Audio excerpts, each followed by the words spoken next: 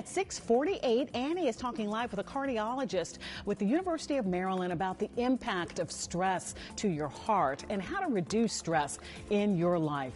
April is National Stress Awareness, by the way, and it's all coming up at 6. Plus, it's National Stress Awareness Month, so we're focusing on stress and its impacts on your heart.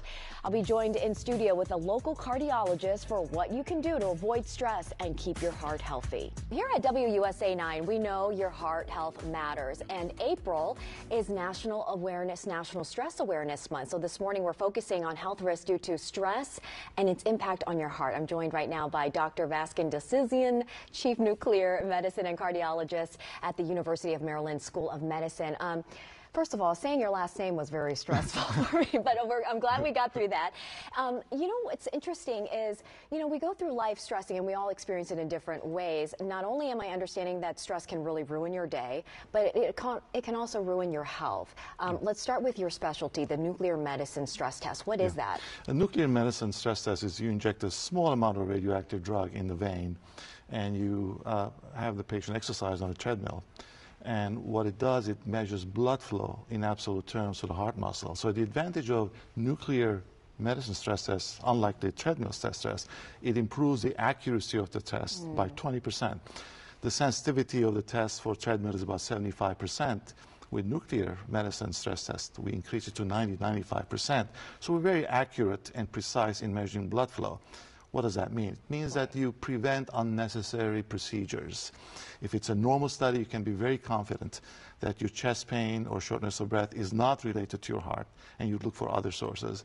And if it is positive, then you can decide to modify your risks. For example, if you have high cholesterol, you have a family risk of coronary disease, you have high blood pressure, or you have risk factor modifications, and then you follow the blood flow measurement again and see if it's getting better, and not necessarily have to have angioplasty or bypass surgery. So that's the advantage if you have a number that you can follow. Is it getting better with risk factor modification, lifestyle adjustments, or is it getting worse? So this stress test really pinpoints accurately the stress and how it's affecting your personal health.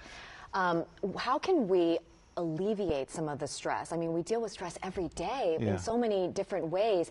What are some things, especially when we're in the moment and we're really heated or we're just really cluttered with so much stress, how can we alleviate some of that? It's a great question, Annie, because we are under a lot of stress.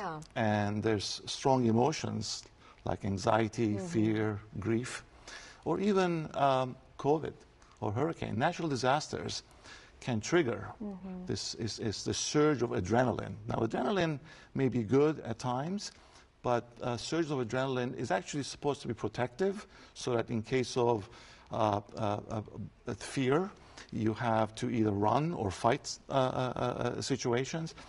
But when it's overly, adrenaline is very heightened, it can also damage your heart, and it's called broken heart syndrome. So even if you don't have underlying plaque or atherosclerosis of the vessels, this high adrenaline can break and cause myocardial damage or heart muscle damage that can mimic a heart attack. So the idea is to have ways of minimizing your stress.